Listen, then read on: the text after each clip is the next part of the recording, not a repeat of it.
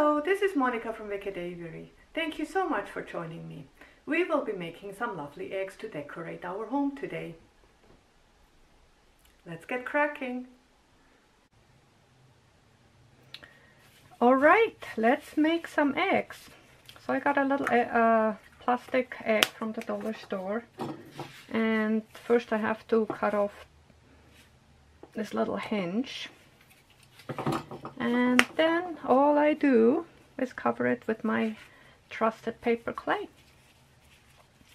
Now I did that the other night very quickly before going to bed. I wanted to see if it sticks on it, if the clay sticks on the plastic without any adhesive, and to my surprise it did. Very easy.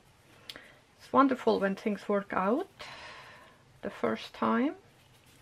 So many times I try things and it just doesn't work, so then it's always such a surprise when it does work. So here is to hope and spring and renewal and Easter. So see, that's all it is. Cover the egg with a thin layer of paper clay and try to make it as smooth as possible. Now I have a wonderful tool. It's a shell. I love Mother Nature.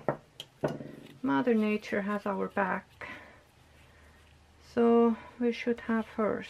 So that's actually one of the things I try to do.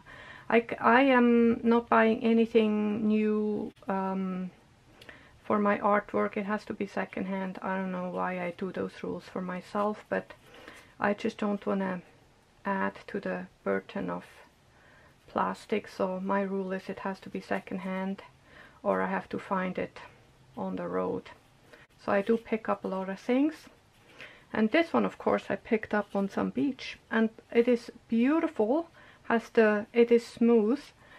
I tend to be a little bit neglectful with my tools, and I leave them. I have to run off somewhere, go to work, or all of a sudden the water is boiling, I run off, and then my little tools end up neglected and turning rusty, but my shell stays beautiful the way it is, the way it was when I picked it off the beach.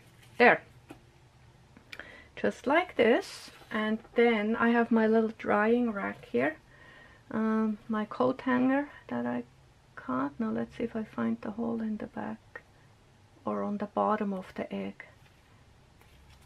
There. Smooth it out a little bit, and then since there is plastic in here, I do not put it in the oven. I just leave it by the heat, by my regular heater in the living room there. It is winter and the heat is on. There, just like this. Stick it on here, and here's my little drying rack.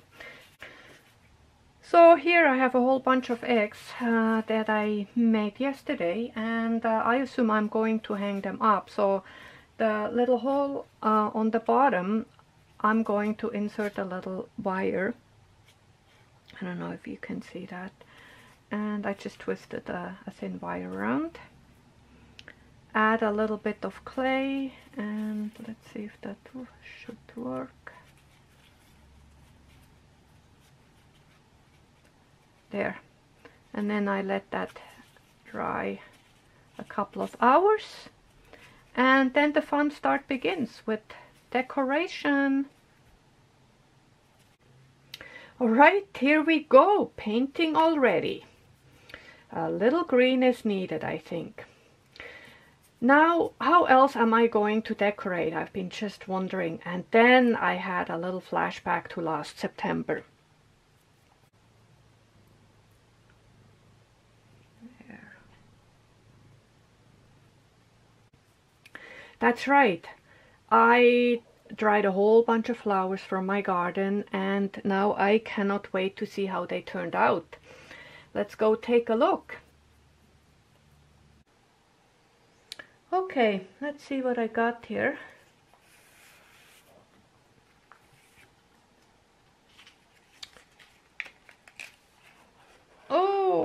see. Oh, they're nice.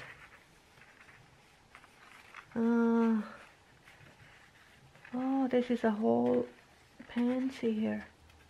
Oh, so cute.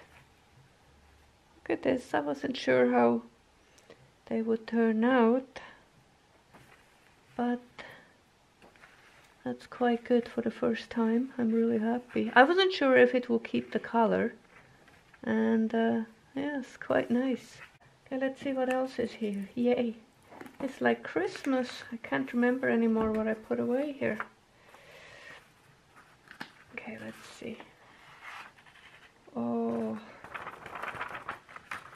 petals. Oh yeah, I tried some of those grasses.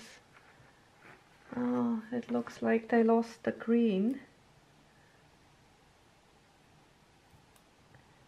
And some of those ones lost some of the color too.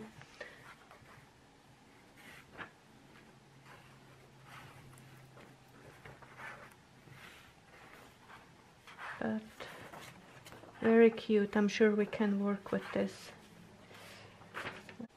There, alright, well, let's try to glue some on.